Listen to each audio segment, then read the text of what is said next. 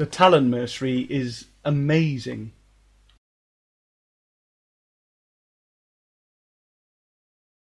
No, seriously, he's amazing. This is the biggest turnaround I have ever seen. Never has a balance change made such a change.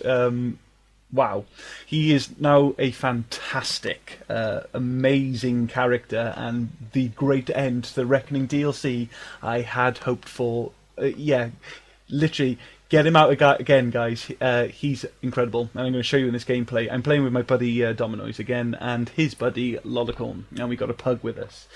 Doing unknown gold, and we're going to get London again. So, yeah, you're going to see London, but we're going to be taking on the Reapers. Yeah. So much for my Cerberus gameplays. I'm going to pick him again for the next video guide. Now, I am rocking both the omni-bows because... well, both the arrows, because they're amazing now. They are absolutely amazing. And for a number of reasons. The heavy melee used to take 3 seconds to charge up. It now takes like 0.5 of a second, and you can just smash it, smash them away. I'm rocking the concussive arrows for pretty much all enemies, apart from the bosses, and it wrecks all those enemies, and I'll tell you why. Apart from being hilarious, it's just, you know, look at them. Not only are they off their feet, they're off the ground. They go absolutely soaring. And, you know, normally this would be, like, it could be a nuisance sometimes. Sometimes that kind of novelty where the enemy's flying around is just throwing off your shots and stuff. But no, this is literally great for just destroying phantoms and just absolutely destroying them, and just anybody. I mean, because literally this is a squishy ass build, guys. It is so squishy, and you actually want the enemy off their feet and off the ground as much as you can. Look, I'm going to come around this corner and they're going to drop me. It's just so fast. Yeah, he's squishy, but you got some incredible survivability just because the enemy just can't get any footing with you. Those concussive arrows are great, and if you might have noticed, and they're all freezing and stuff, all that kind of good stuff. I'm going to recommend the chill evolution, absolutely. I tried shock, and that's just kind of pointless, because the whole benefit of shock is it doesn't damage over time, but concussive arrows are not about their damage. You know, they're about staggering and just keeping the enemy off their feet and all that kind of good stuff. And I thought that shock would be great because I'm going to knock them off their feet, they're going to get up and they're going to be spazzing out because they're electrocuted. No, the electric effect lasts while they're flying through the air, and by the time they hit the ground and get back up, they're just good to go again. So really the shock evolution, for me at least, was only worthwhile for doing damage over time. And you don't need it with the concussive arrow. Just don't. So I've gone for chill. So now, basically, after I sent them flying for another few seconds, they're really receptible to all kinds of damage. So that's all good. But that's literally where I stop with the evolutions. I take force and damage in the first one. That's what's sending them flying and all that kind of good stuff. And then I take the chill. And that's it for concussive arrows. If you were to fully spec that out, I'd probably recommend an extra arrow count because, you know, even though I've just said it's not about the damage with them, they do really good damage, and I don't even know where the numbers are coming from, to be honest. Because you look at the stats, and I will show you at the end. I'm going to show the build at the end. You look at the stats, and the number's like tiny. It's a tiny number, but that's for each individual arrow, and you shoot 5. I think you shoot like 5 arrows at the same time now, thanks to the buff. And, you know, that just adds up, and, you know, you can, for the extra you can do 6, so... Literally, I know he's all about grenades, and you think, oh, surely you want grenade capacity. No, because now he's not all about his cained trip mines, you literally are firing off 3 heavy melees before you use up another grenade, and... yeah, that's, you know, that's more than enough for you to just sort of maintain your ammo, basically. I've never run into problems. I've been playing with grenade characters too. They've probably hated me, but you know, no, I'm not running into any problems with keeping maintaining his Look at that stuff. That is funny. This is why I wanted the bows to work, because this is more fun than those just running around with trip mines could ever be. Just it's good fun to be had, especially when you're flinging phantoms and all that kind of good stuff. I have played this guy against every single enemy faction, and every single enemy faction I can wreck. He literally takes them all down. But let me get more into that. Now, my build for the trip mines has not changed. It's still all damage. Damage, armor damage, more damage. You don't need the radius, literally, because your trip mines are traps. They're great for doing objectives when you're trying to do devices and hacks, and even when you're trying to do escorts. Actually, you literally you just cover your ass with and where you're going with the trip mines, and pretty much anything that tries to come at you is going to be destroyed. I'll also do it for like boss enemies as well, like the brutes, the ones that are really going to charge in and try and take me out. That's like the worst thing they can do. What things I'm going to recommend you get the trip mines out in a battle for is things like the phantoms, the dragoons, the brutes, banshees, praetorians, and then if you're ever in close combat with like no, ignore that. Listen, what I'm saying is take out for those charging enemies, and for doing your objectives. That's what you want to use your trip mines for, because then basically you can just make your own little barricade. You can take out bosses normally though with the armor piercing arrows, and they're really, really great. They do a ton of damage, but they do dick to shields and barriers. That's why you want concussive arrows, because I don't remember reading anything about it, but concussive arrows do a lot of damage to barriers and shields. They really do. So much like the Krogan Warlord, you want to be rocking both the hammers with him. You want to be rocking both your arrows with this guy.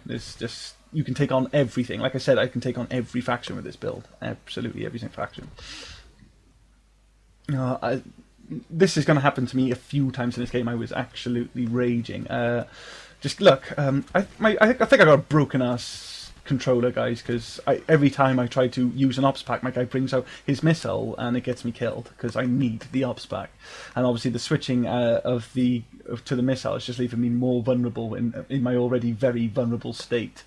But no, let me stay on topic here. See, now with the armor piercing ones, they just do a load of damage now. They really are quite heavy hitters. What I've done with that, I've gone with, I believe it's damage, armor weakening. You might want to try Shredder for damage over time, but I wouldn't recommend it, because armor weakening. Because look how quick. Look at that. That's really good. That's really good. That's a melee as well. Like, this is the omni-bow melee. I've just found that it synergizes really nicely with my wraith. On the wraith, oh, see, that's me. I tried to use an ops pack, and there's my bloody rocket launcher again. What I can do is I can just go armor piercing arrow, shoot the wraith, armor piercing arrow, shoot the wraith, and then I do another armor piercing arrow, and that makes me, and because I do it instantly after I empty the clip of the wraith reloads as I'm firing the next armor piercing arrow. And and then I just sort of put more armor piercing on if I need it, and then I just repeat the cycle, and it just does take out bosses super quick. With the banshees and stuff, though, I do really like to take out their barriers first with concussive arrows, because it takes two. It takes like 2 shots of concussive arrows to take out the banshee's barrier. And then I'll most of the time I'll just waste a shot and go straight for my armor piercing to just start chewing through her, because it does. The armor piercing arrows do really nice damage to health and armor. They do a ton. They're like the executioner pistol in that sense. But like I said, they won't do anything to shields and barriers. That's why you want to sort of get out your concussive arrows for that, because they do loads. They do absolutely loads. Like I said, it takes 2 shots to take out the Banshee's barriers, or at least leave her with 1 bar of it, and that's not an issue. But look, boom, and that was just that's the armor piercing. It's they're really, really powerful now, guys. Also with the wraith, I can also rock the omni blade for the shotguns, which gives me that 50. I think it's a 50% increase to melee damage, which is like the best mod for melee damage. Yeah, so that just works really great for the character because the omni-bow is a melee attack, and it's one hell of a melee attack now. But yeah, that's it, guys. It's kind of, the gameplay's kind of like the Krogan Warlord now, which clearly what they were going for. You could just see it in the mechanics of the character, but now it works. So that's the difference. You concussive for shield for your trash enemies, and then you'd whip out your armor piercing arrow for the big armor targets. And then you've got cained trip mines, which is a really great. It's just a really cool power, actually, and now it feels even better than it did before. Before it was just this really powerful mine, and it gave you some reason to play the character. But now that you use them like situationally, and it feels clever. It is really. It just really complements the character. It just really gels and feels nice. He's a lot of fun to play now. You absolutely got to do it, guys. I hope you can see the damage and the carnage I can create with this guy. He is... No, I'm not going to say it. Overpowered. No, he's good. He's absolutely amazing. Now, for his passives, I really thought... Obviously, you're wondering, where's all my points going now? For his passes, I've only put 3 points into it. You might want to skip them altogether. I know that the bow benefits from power damage and melee damage. It all stacks. But literally, I've got 3 points in my passives here, guys, and look at the damage I'm doing already. And I'm pretty convinced I don't need the 10% power bonus that I'm getting from those from his passives at the moment. You can go ahead and skip those if you like, but the reason I do take those three points in the passive is because it gives me 10% weapon bonus, and I do want that. Just because you've seen, like I told you, how I'm fighting the bosses, it's arrows shoot, arrows shoot, arrows shoot, and that's obviously going to be a much more efficient process if my weapon does damage. You know what I mean? But then, okay, now we get into his fitness, which does not exist. I have gone for full omni-bow damage. Just max, literally, it's all bow attack. It's bow damage, bow martial artist. I don't even remember what they call it. I think it's called Killing Spree, if I remember correctly. And look at that. I didn't even know he was there. He just waltzed in front of that and went flying. Fun character to play now. Oh yeah, and then the last one's obviously like more bow damage, and you just destroy. You absolutely destroy. For the mods that I'm rocking, you still need the grenade capacity. You still absolutely need the grenade capacity. Everything you do is grenades.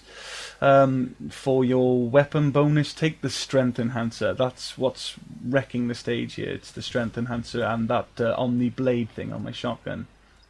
I'm using warp ammo on him, just because it's it's damn good ammo, to be honest. You could go with armor piercing if you like, drill if you haven't got that, but I'm going to recommend warp, just so you can just deal with everything then. You really can. You've got concussive, armor piercing, and warp ammo. You're just ready to take on everything. And believe it or not, for his armor bonus, I am using a power amplifier, not a cyclonic modulator. You might want to use a cyclonic modulator, guys, because he is super squishy. But I was like, even with the Geth, I didn't even run into that many problems. I think Cerberus gives me the most issues, just because I'm Cerberus. I'm like a huge aggro sponge for Cerberus. The Atlases just love to missile me, and I just get hand cannoned from Phantoms all the fucking time. But no, they were giving me the most problems, and it was only because of attacks from enemies I didn't see. If I spot those enemies, I was taking them down. And the Geth really weren't even giving me an issue. This guy is really, really good now. I was like, he has literally rocketed like to the top. He's second best now, I think. Second best character they've released. Yeah, I'm going to make that claim. The Edie's still just incredible. she's still kind of boss. So she's got all that survivability and damage output, whereas this guy is just incredible damage output, but insanely squishy. And you know what, guys, I think he needs to be, because can you see the damage I'm doing out here? This is really, really good. Yeah, so now I'm going to say it, the Talon Mercenary is now the second best character in Reckoning as far as I'm concerned. But look at this, just dead. I'm getting those kills every single time. I think Dom's running around with the Geth Infiltrate with... No, he's not, sorry, that was the last game. But Dom's rocking the Asari. We've got somebody with a particle rifle, and the Pug's rocking a Juggernaut. But yeah, it's like, they can't keep up with me. They can't keep up with me, and I am pleasantly surprised. I literally reset the class, I promoted the class, and I just thought, okay, new test drive. So I'm going to pretend like I never played him before. This is brand new, and I went and I thought, I took the same approach again. As going, I'm going to give the bows a go. And I started off with a bronze game. I'm going to hide for a bit, guys, because I was just getting eaten by goo there. As I'm going to hide. See, I mixed up then. As I'm going to give the bows a chance and play. And as I did a bronze game, and I was like, no, this is a joke. I don't need to be in bronze. I'm just destroying this. So then I instantly went to silver, and I just was like going, well, these armor I was just using the armor piercing at first because I saw the damage stat in the armor piercing. I thought, oh, this is all I'm going to need. So I was just running around armor piercing all things and then just shooting them, and that was wrecking everything in silver. But then I thought, oh, this it's like, am I missing out here? Let me put some points into the concussive arrows, see how they go. And like I said, I went in for shock, and that was kind of pointless. So then I started going with chill, and it's like going, oh, okay, no, chill holds its own. It holds its own. It's really great for me to deal with all these trash mobs.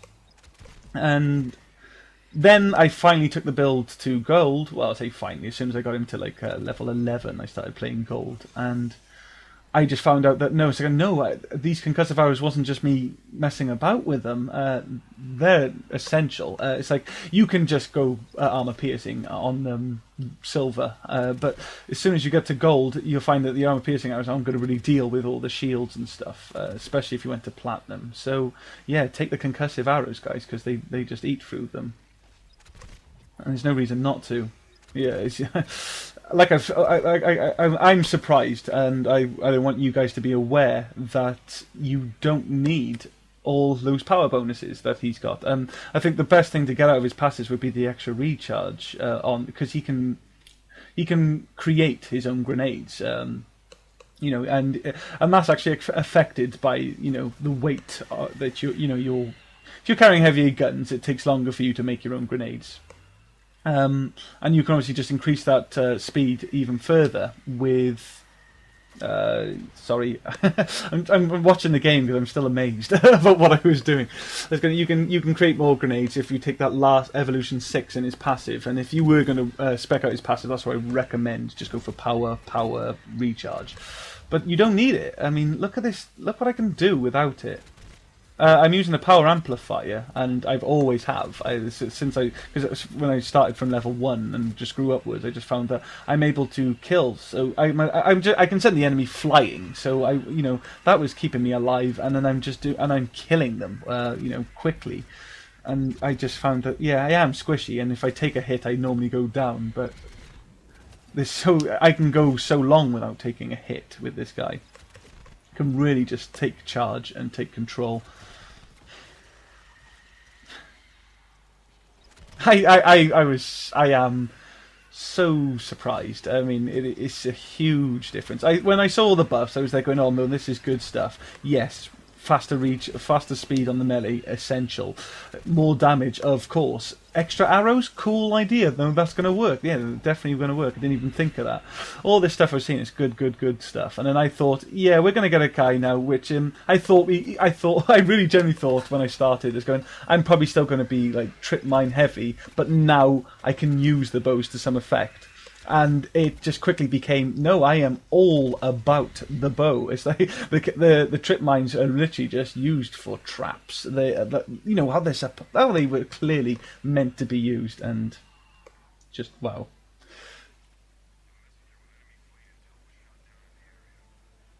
Now, it's late as hell here now. It's like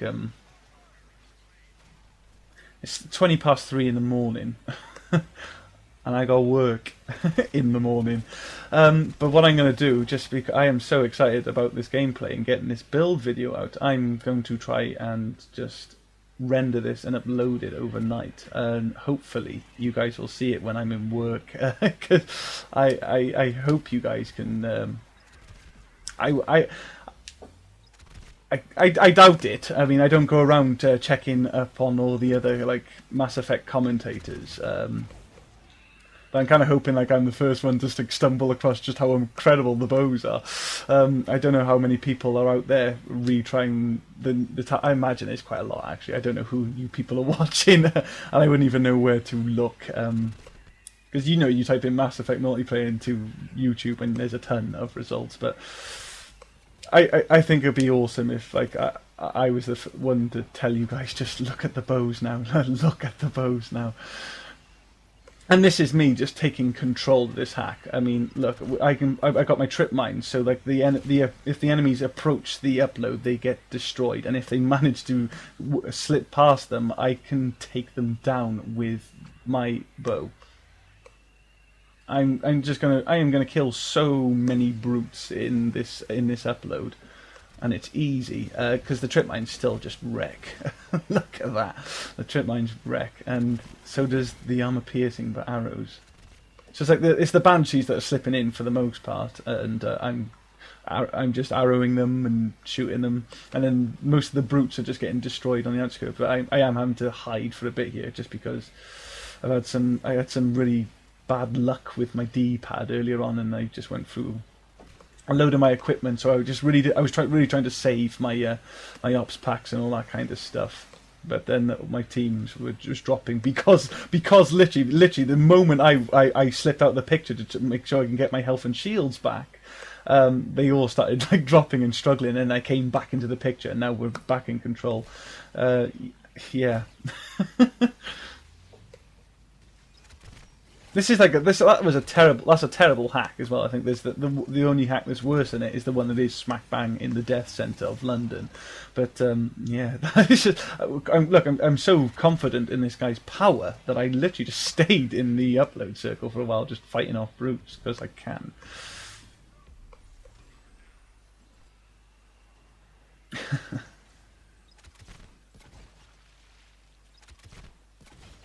What's also really cool that I haven't mentioned as well is just how the follow-up works because the heavy melee with the omni-bow will basically aims for you. It's like as long as you've got an enemy in target, your character locks on to them to fire, and then what that does for you is like obviously you shoot the bow, and then you've flung the enemy, froze the enemy, weakened the enemy's armor, all that kind of good stuff. But then it's aimed for you, so you can literally just push the shoot button. You don't even need to press your like. You don't need to waggle your left joystick or anything. You can just it's aimed for you. You just do your heavy melee and shoot. It's just really good. Now I'm going to stick with the London tactic of just holding balcony for extraction, and I can do it really well. This is another thing you can do, just hold up extraction, because I can make coming up this ramp just a death wish for him. I'm just going to chip away at the enemy with my armor piercing arrows, and if any of them manage to get up the slope, they're going to get killed by my trip mines. See, this guy is immense for holding the line. The lollipop comes up here and brings some trouble, so I'm going to wreck this brute, and I'm going to pick his ass up.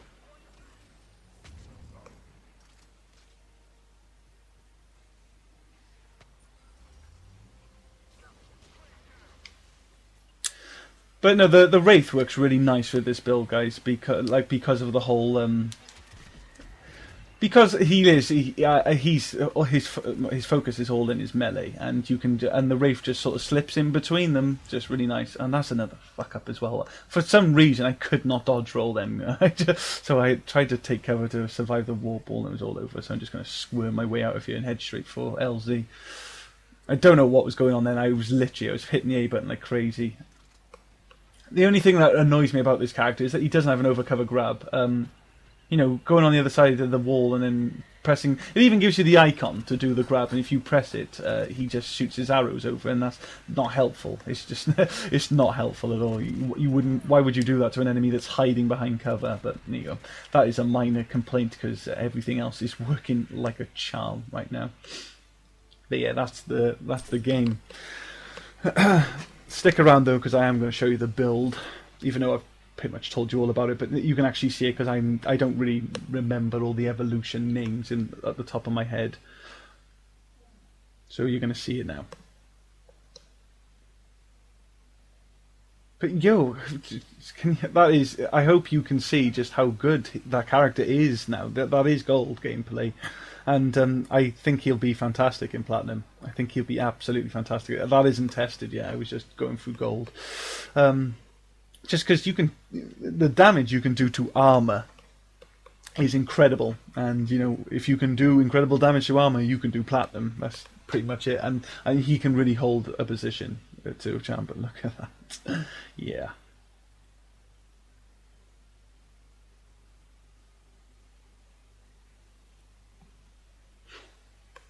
Alright then, here comes the build, guys. Oh, I'm just going to stick on private so we don't get another pug come in. Alright, the Cained trip mine, they didn't change. I kept them all damage. So there you go, damage first evolution, armor damage in the next one, and then damage again. Don't really need radius, guys. Damage and force on the concussive arrow, then chill. Told you that's all I did with it. Armor piercing arrows, though, I do go for damage, then I go for armor damage, and then I go for arrow count. There's the 3 points in the passive then for the weapon bonus, and then literally look, omni-bow damage, killing spree, omni-bow damage. And that was what was doing all that wrecking on the field then. And there's the wraith, guys, with the omni-blade and the high velocity barrel.